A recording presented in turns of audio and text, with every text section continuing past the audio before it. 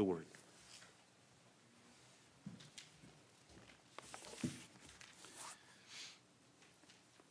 Let's turn in our Bibles together to 2 Samuel chapter 12, where we're taking verses 1 to 15 as our text. 2 Samuel chapter 12, verses 1 to 15.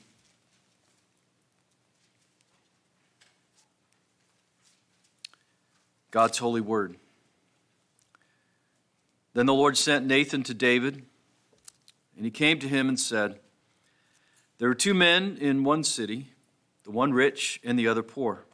The rich man had a great many flocks and herds, but the poor man had nothing except one little ewe lamb, which he bought and nourished, and it grew up together with him and his children.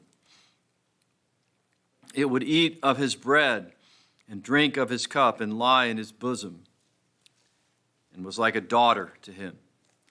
Now a traveler came to the rich man, and he was unwilling to take from his own flock or his own herd to prepare for the wayfarer who had come to him. Rather, he took the poor man's ewe lamb and prepared it for the man who had come to him. Then David's anger burned greatly against the man. And he said to Nathan, "As the Lord lives, surely the man who has done this thing deserves to die. And he must make restitution for the lamb fourfold, because he did this thing and had no compassion." Nathan then said to David, "You are the man. Thus says the Lord God of Israel, it is I who anointed you king over Israel, and it is I who delivered you from the hand of Saul. I also gave you your master's house and your master's wives into your care, and I gave you the house of Israel and Judah. And if that had been too little, I would have added to you many more things like these.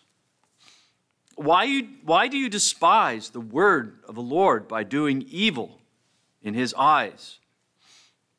You have struck down Uriah the Hittite with the sword, and have taken his wife to be your wife, and have killed him with the sword of the sons of Ammon.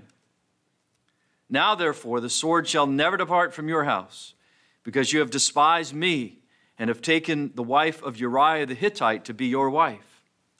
Thus says the Lord, behold, I will raise up evil against you from your own household. I will even take your wives before your eyes and give them to your companion, and he shall lie with your wives in broad daylight. Indeed, you did it secretly, but I will do this thing before all Israel and under the sun." Then David said to Nathan, "I have sinned against the Lord." And Nathan said to David, "The Lord also has taken away your sin. You shall not die. However, because by this deed you have given occasion to the enemies of the Lord to blaspheme, the child also that is born to you shall surely die." So Nathan went to his house. The reading of Holy Scripture. Please be seated as we pray together.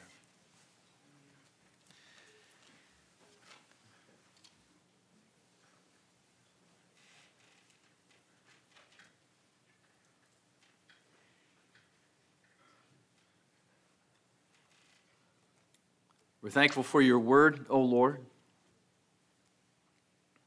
and we're thankful for your Holy Spirit.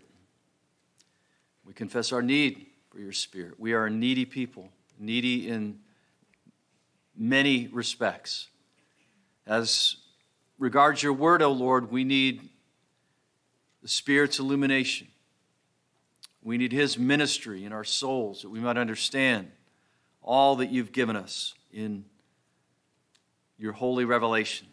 So minister to us now by the Spirit himself as he abides in us. Open our eyes. Give us ears to hear. Illumine the pages of Scripture to our hearts, we ask in Jesus' name. Amen.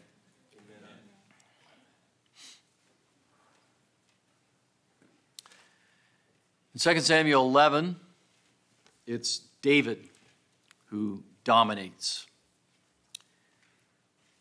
David is the architect of all of the sinful activities that fill that chapter. David totally controls the action from the palace roof to the spot where Uriah was pierced through by the Ammonite arrows and died. Until, that is, he crashes in to the unyielding standard of the Lord's judgment.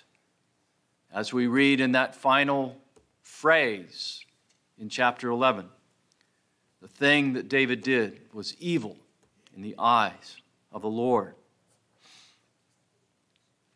In 2 Samuel 12, the Lord and his word dominate. We expect retribution. We expect judgment, and there is that.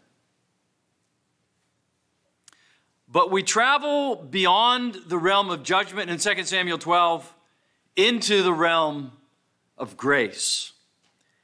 We're going to look at this chapter from that perspective tonight under the theme of grace, greater grace than all our sin. The pursuit of grace, the wisdom of grace, the outrage of grace, and the wonder of grace. The pursuit, the wisdom, the outrage, and the wonder of grace. First, we observe the pursuit of grace in God's gracious pursuit of David in sending Nathan to him. The first word of the Hebrew text in chapter 12 is sent. And that's a signal. In chapter 12, that word occurs 12 times, where everyone sins. David sins, Bathsheba sins, Joab sins, but it's primarily David who sins with disastrous results. He sent Joab to lead Israel's army in the king's place, chapter 11 and verse 1. He sent and inquired about the beautiful woman that he saw bathing. Verse 3, he sent messengers to bring her to himself. Verse 4, he commanded Joab, send to me Uriah the Hittite, in a scheme to get Uriah to go down to his house. And he sent a letter by Joab's own hand, ordering Uriah's death in battle. Verse 14. And then finally, when all of his sinful deeds were accomplished, he sent for Bathsheba and brought her into his house as his wife. So much for David's sending. In chapter 12, it's the Lord. Chapter 12, it's the Lord who sends the prophet with this divine revelation of convicting truth. It's important to realize that God's sending of Nathan was an act of amazing grace. Whatever else it was an act of amazing grace, because without this act, without these opening words, without this gracious sending of Nathan, David was in for a bleak and hopeless aftermath of the dreadful mess of sin that he was entangled in. And what do these opening words of chapter 12 signal? They show us that divine grace pursues and exposes the sinner in his sin. They teach us that the Lord will not allow his servant, his true servant, to remain comfortable in sin, but will ruthlessly expose that sin, lest he remain in it. You may succeed in unfaithfulness for a time, but the signal that this opening word, this opening action of 2 Samuel 12 sends is that the Lord will come after you. This is the exceeding abundance of divine grace, the grace that pursues the sinner. He pursued us, each one of us in our sin, didn't he? He came after us. We were stubbornly stuck in that sin. And he came after us. And he saved us. And every time since then, when we have remained stubborn in our sinfulness, he has relentlessly pursued us and brought us back. That is greater grace in all of our sin. Secondly, the wisdom of grace. You see the wisdom of grace in Nathan's gracious confrontation with David. Now keep in mind, David was the supreme judge of the land. Nathan related a judicial case to him, and it stirred David's judicial sensibilities. Maybe David took this as an actual case that Nathan had gotten wind of and was presenting it to the king as something, as a legal brief. We don't know. But the case that he set before David is a fascinating one. After the two men are introduced in verse 1, they're described in verses 2 and 3, and then the rich man's deed is told in verse 4. The description of the two men is interesting. In describing what each man had, one line suffices for the rich man, and is much, verse 2, while 4 times as much space is utilized to tell about the poor man's little, verse 3. Although the poor man had little, as Nathan recounts this story to David, he had a family. He had the warmth of a home life. But the rich man had a guest, and guests must be fed, yet the rich man couldn't bring himself to diminish his massive flocks and herds by a single lamb. And so he took the poor man's beloved lamb, just as he'd taken Bathsheba to prepare and feed his guest. David, having heard this case, was furious. His anger burned greatly at the rich man's actions. His response of verses 6 and 7 was both religious and judicial. He uttered an oath, "As the Lord lives." He declared that the man who did it deserved to die and must meet the judicial law's requirement of 4-fold restitution. But the supreme judge of the land saw more than a mere property offense here. There was a heartlessness, an abject cruelty. The one who had done this had no compassion, David related. Convincing case has been made that Nathan's story, this case that he presented to David, is the hinge. It's the turning point in the whole narrative of 2 Samuel 11 and 12.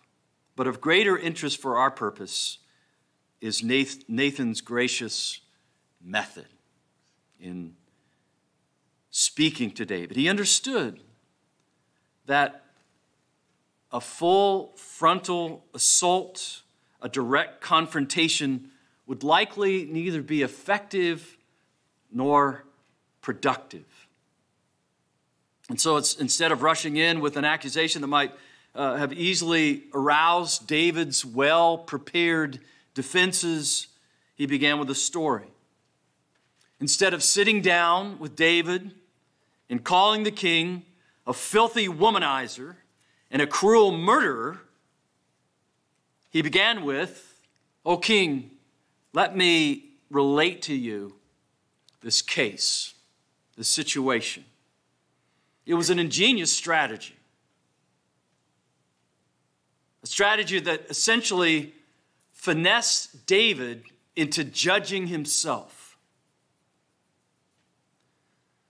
Someone has characterized it well.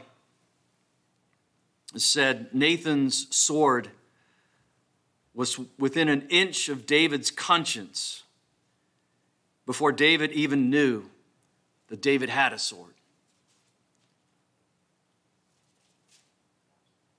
But it was more than Nathan, wasn't it? The Lord sent Nathan. This was the Spirit of the Lord. This was the Spirit of God working in the Lord's prophet. The ingenuity of divine grace is at play in this account, a grace that goes around our resistance and causes us to switch the floodlights on our own darkness. The serpent, it turns out, isn't the only one who's crafty. This is the holy craftiness of divine grace. When God determines to bring you under conviction of your sin and back to repentance, what chance do you have against grace like that? This is the wisdom of divine grace. Greater grace than all of our sin. Thirdly, we see in these first 15 verses of 2 Samuel 12 the outrage of grace. The fury of David's judicial sentence provided Nathan with just the opportunity he sought. And the prophet wasted no time in exploiting it, declaring to the king, "You are the man." Nathan's judgment speech, which is the Lord's judgment speech, remember, breaks down into three segments. Grace, verses 7 and 8, accusation, verse 9, retribution, verses 10 to 12. Now the Lord begins with grace. For sin to appear as sinful as it ought to appear, it must be seen against the backdrop of divine grace. So the Lord itemizes his grace to David in verses 7 and 8. Notice the emphasis of the eyes of verses 7 and 8. It's I who anointed you as king over Israel. It's I who delivered you from the hand of Saul. I gave you your master's house and your master's wives in due care. I gave you the house of Israel and Judah, and if that had been too little, I would have added to these many more things. In this way, the Lord stresses the senselessness of David's sins against the backdrop of the lavishness of his grace to David. He really was the rich man. He had no need to take another man's wife or another man's life. The Lord was essentially saying to David, what haven't I given you?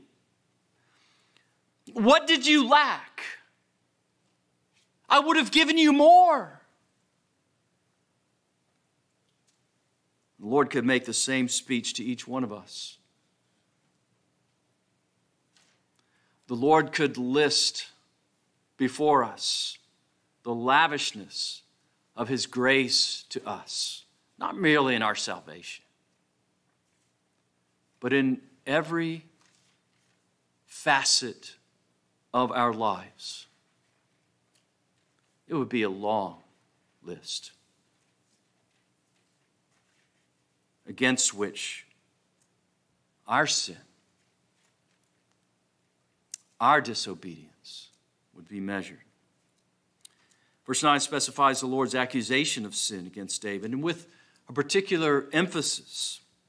The Hebrew text places special stress on the direct objects by placing them before the verbs.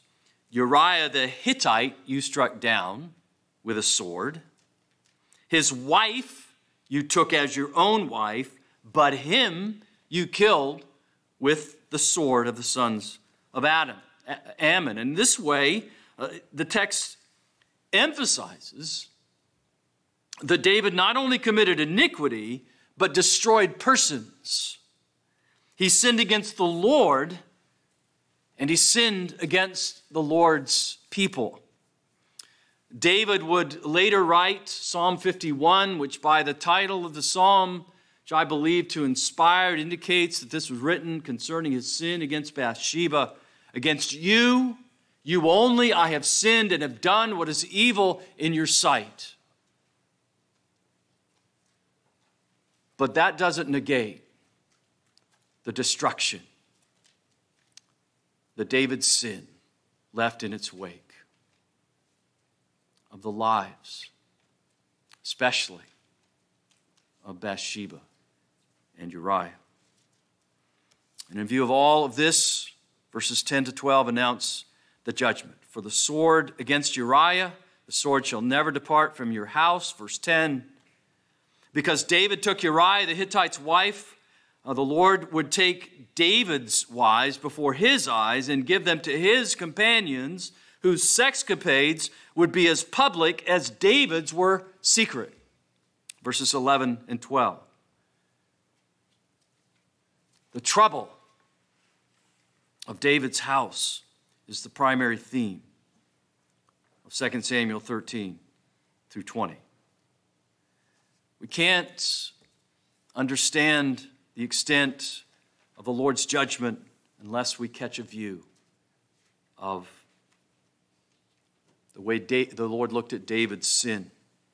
That view is expressed by the double use of the verb to despise in verses 9 and 10. Why have you despised the word of the Lord by doing evil in his sight?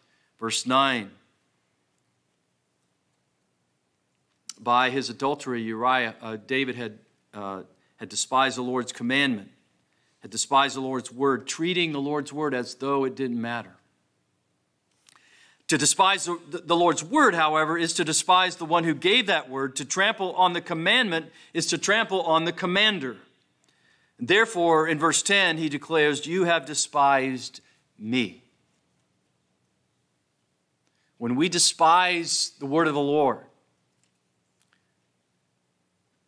when we treat his word as though it doesn't matter, we're despising the Lord.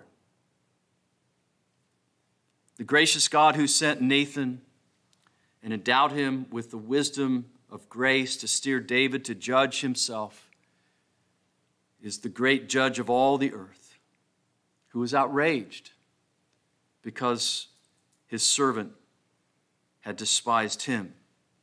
And part of God's grace to us, part of his grace in the lives of each and every saint, is informing us of this outrage. It's a grace that teaches our hearts to fear. If it weren't for this outrage, if it weren't for the revelation of God's outrage against sin, we would never see its sinfulness. And we would never flee to Christ for salvation. This is the outrage of grace, greater grace than all our sin. Lastly, we see the wonder of grace. The law tells us what David deserved as an adulterer. He deserved death. If a man commits adultery with the wife of his neighbor, Leviticus 20:10 says, both the adulterer and the adulteress shall surely be put to death. But grace shows us what David received: forgiveness and the commuting of that death sentence. Now, the reader might be tempted to think that David got off easy, but to do so would only be to condemn himself, since every sin deserves the wrath and curse of God in this life and the life to come. We do better to immerse ourselves in the grace of the text. First, note David's confession. Verse 13, I have sinned against the Lord. What marks that confession? It's simplicity. I have sinned against the Lord. Only 2 words in the Hebrew. It's the simplicity of that confession that makes it so commendable. Just as in the case of the tax gatherer in Luke's gospel, who said, God be merciful to me, a sinner. So is the simplicity of David's confession here. There's no blaming others, as Saul did. No pleading that he had obeyed God and his commands in other respects. No equivocation, no excuses. David stands in contrast to Saul in that he was sensitive to divine critique. And it's a wondrous thing. It ought to make us stop and wonder at God's grace. Because this was the man after God's own heart.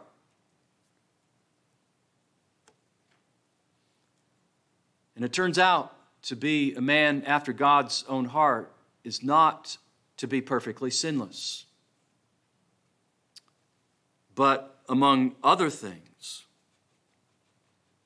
it's to be sensitive to the divine critique of our sins, to be utterly submissive to God's accusing word.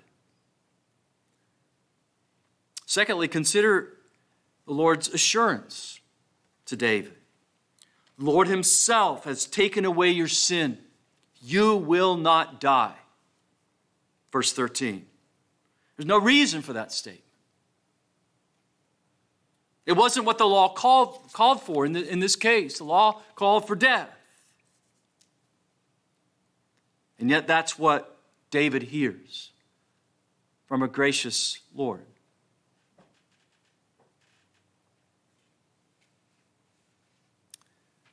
I think sometimes we lose the sense of wonder over our forgiveness of sin.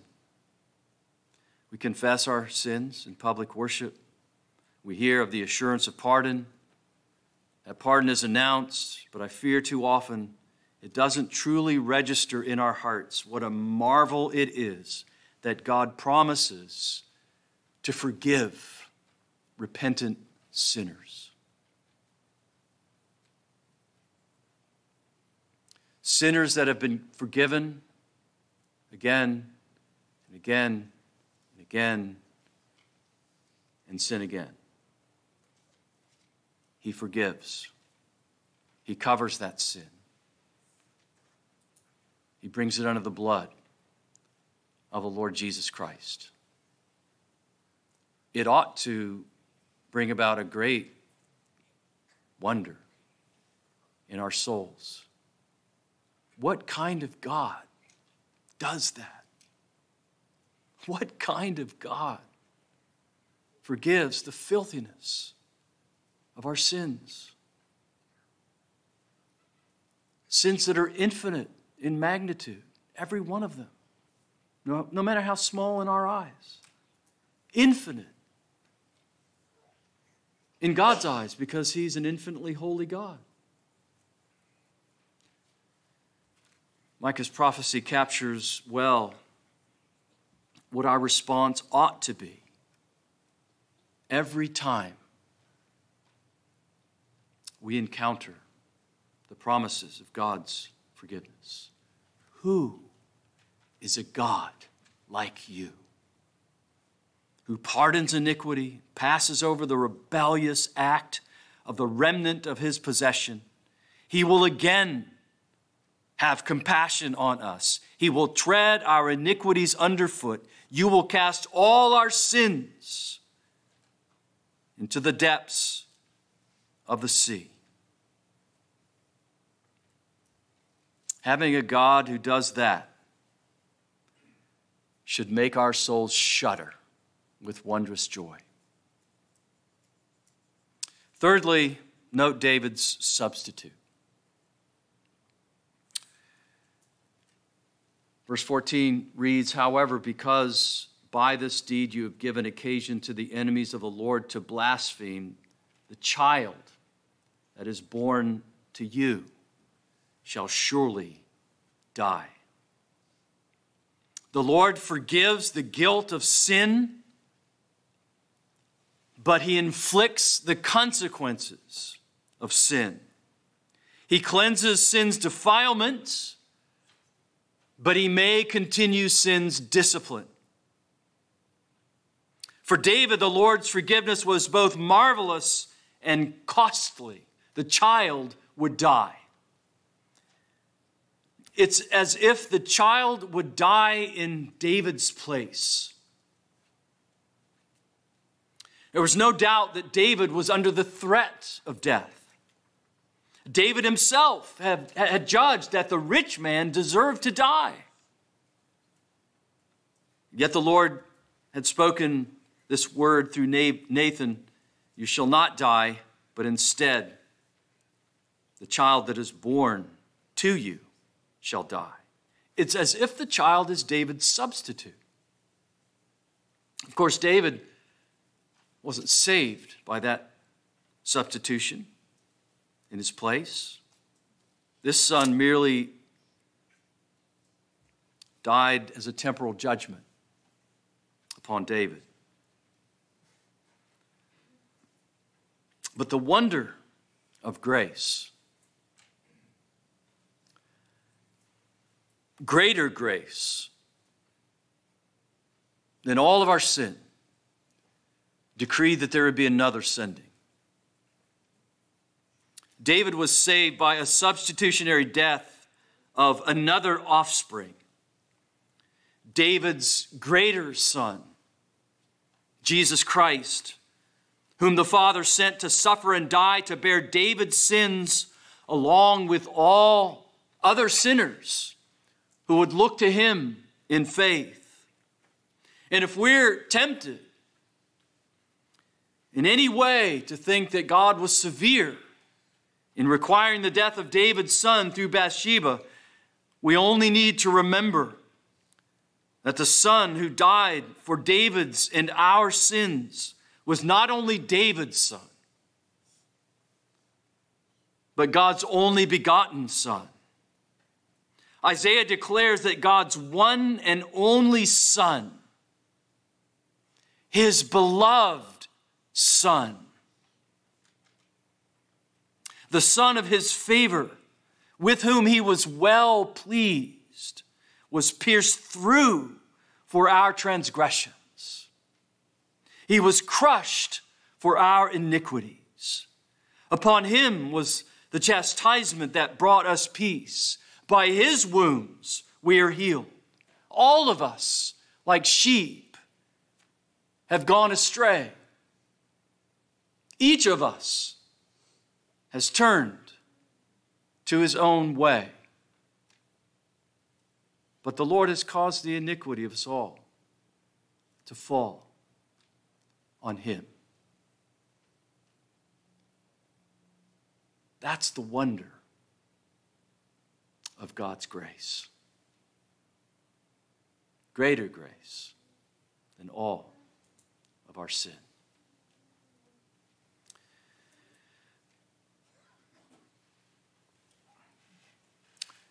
Father, we humble ourselves before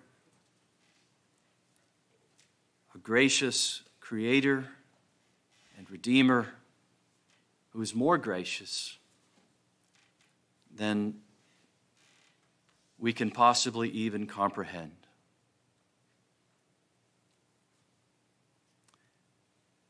It's what caused Paul to doxologize at the end of that passage that you penned, O Lord, through your Spirit.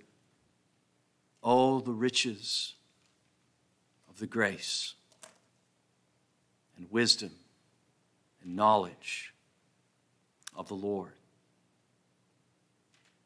How unsearchable are your judgments. How unfathomable are your ways. We pray, O God, that you would show us the greatness of grace,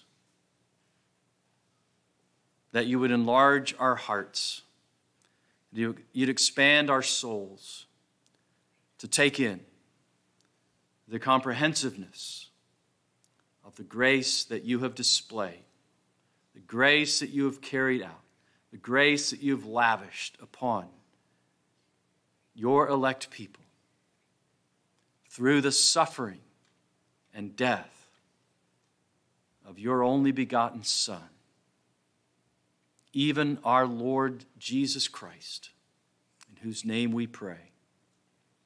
Amen.